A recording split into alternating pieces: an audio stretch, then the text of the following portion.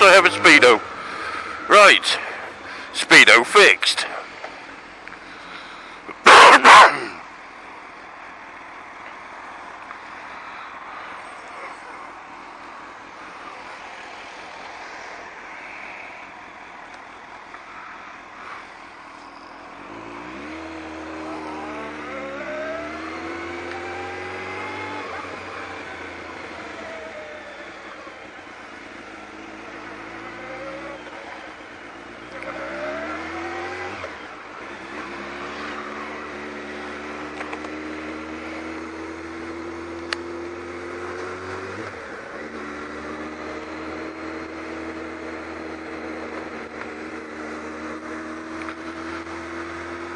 Right, so now I know how fast I'm going.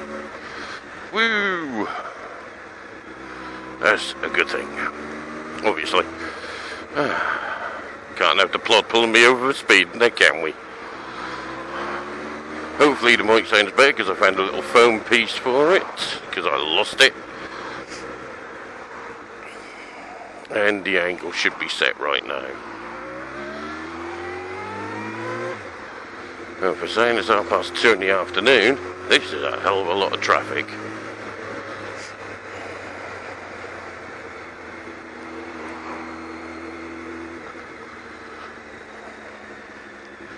Now, let's be sneaky. Can never have enough sneaky as far as I'm concerned. Sneaky Russian!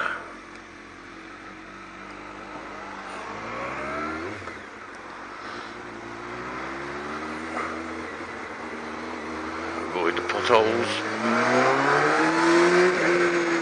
Oh, I just love the power of this bloody thing. I'm so glad I got one. So very, very happy I got a ZX-12. Of course, it's not my ultimate bike. My ultimate bike is the Suzuki B-King, which is just an absolute leery beast. But the minimum you're going to pay for one of them, even in a first year or so, like a 2005 or a 2006, is going to be like about 4.5, 5 grand. And unfortunately, in this day and age, not many of us have got 4.5, 5 grand to pay for a bike. So this baby cost me just over £1,000, plus extra to get her on the road. But obviously not all in one lump sum, so you can afford 100 quid here and 100 quid there sort of thing. So in total I figure she's cost me about £2,000 with all the bits and bobs that I've bought and the money I've spent on getting her on the road. Like, I've just had to pay another 25 quid to get a Speedo sender unit. So as you can see, Speedo works now.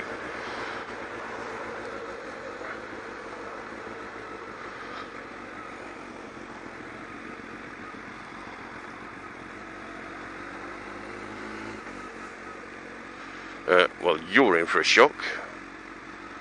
Oh no, it's still open. And it's damn warm today as well.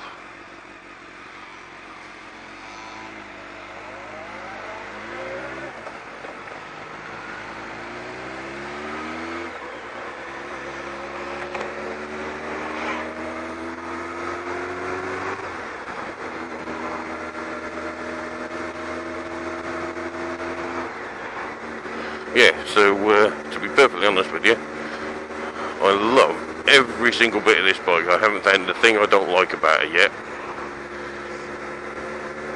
Well, other than the fact that it's not a B-King, but I can live with that.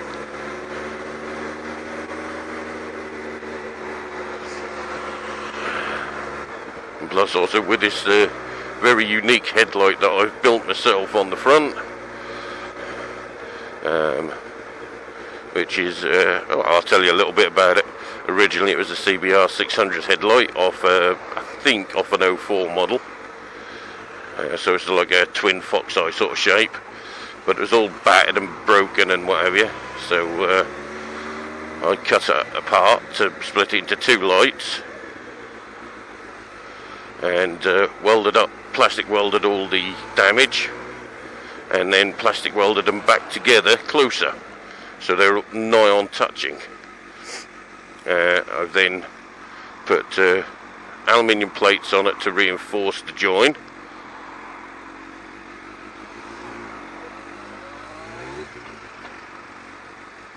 And put high-low HID projector beams with halos on them, and daylight running strips in LED, and also I put LED or amber LEDs in for the indicators. And then the screen is cut down and shaped to fit Phaser 600 fairing screen.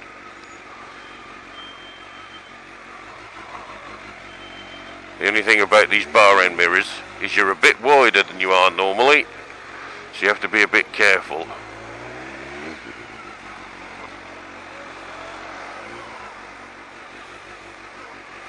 And thankfully, everyone's been nice and kind and give me plenty of room. Yeah, so this headlight is totally unique. There won't be another one like it on the planet.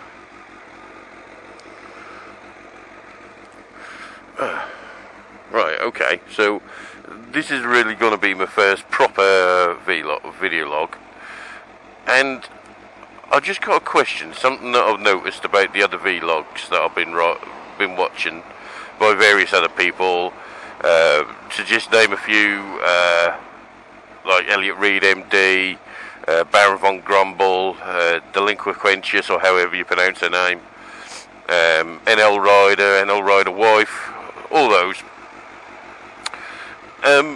Plus a lot of the British ones, I can't think of their names off the top of my head. Unfortunately, I do apologise for that.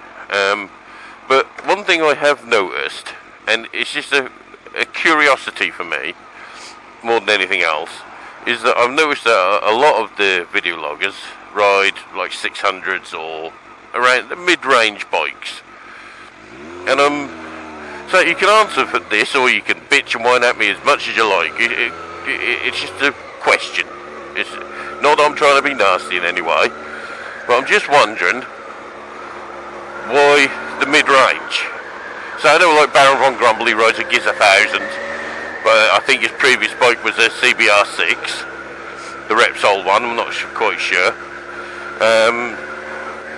It's nothing wrong in that. I just wonder why so many people are riding mid-range bikes. I know lots of people do, like, but it's just I'm wondering if sort of like if the bigger bike, because bigger bikes are a bit more powerful, need a little bit more concentration. That's why you have less people video logging on bigger bikes. That's mainly the question, more than why you lot riding mid-range bikes. Because there's nothing wrong with mid-range bikes. There isn't for me personally. I can't ride anything less than about a 750, just mainly because of my size, because I'm a fat booger.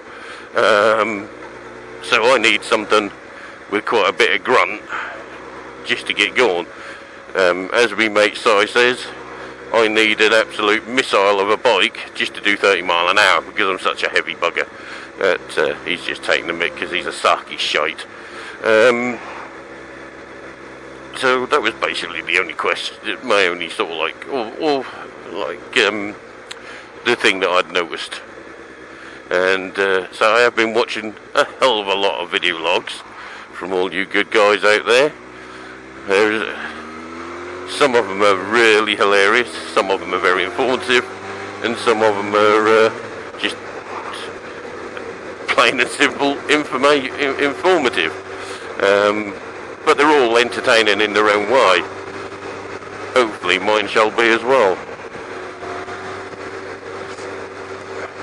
Although the difference being is, because I am now on this ZX12, which is an absolute monster, a lot of it is going to be this.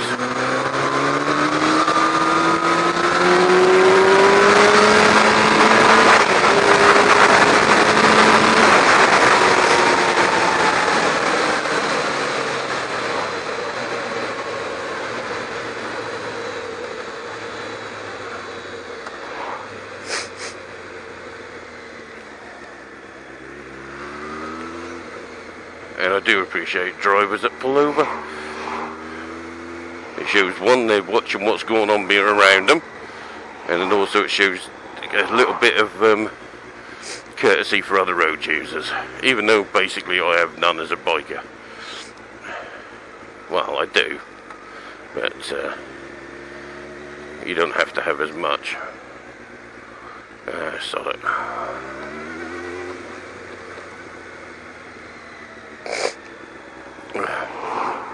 And unfortunately I have still got a stinking cold, which means I'm sniffing all the time, so apologies for that.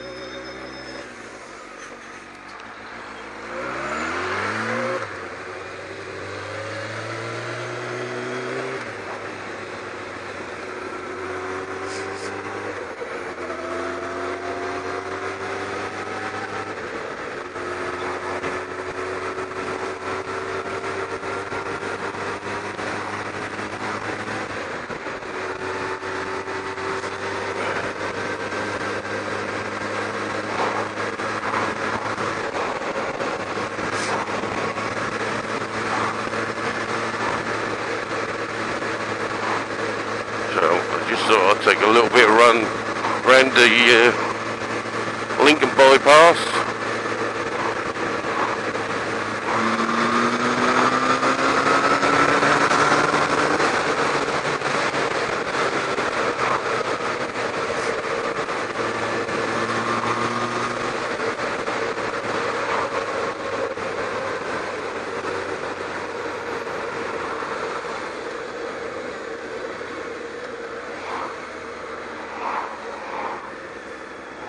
And I am so glad that I put these brake discs on. They are so good. I also followed the advice of the guy I got them off, a company down, I got them through eBay, but a company down in Coventry. The chap used to make EBC's discs, so I sort of like go with it, with the fact that if he used to make EBCs, he knows what he's doing. But he also advised me to put on Ferrero pads, the Cinta Grip ones, and I must admit they are very, very good. Look at that, I'm doing 70 mile an hour and I'm not even doing 4,000 revs. That's just silly.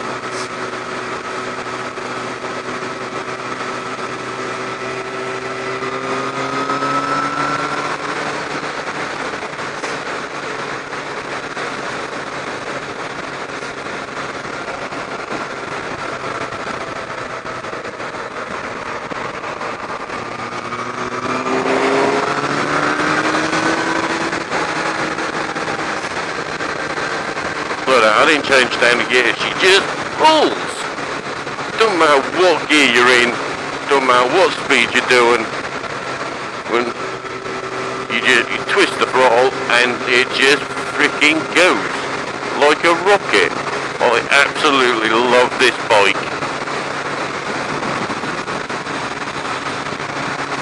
Looked like for a second there, looked like a guy had his pants hanging out the window.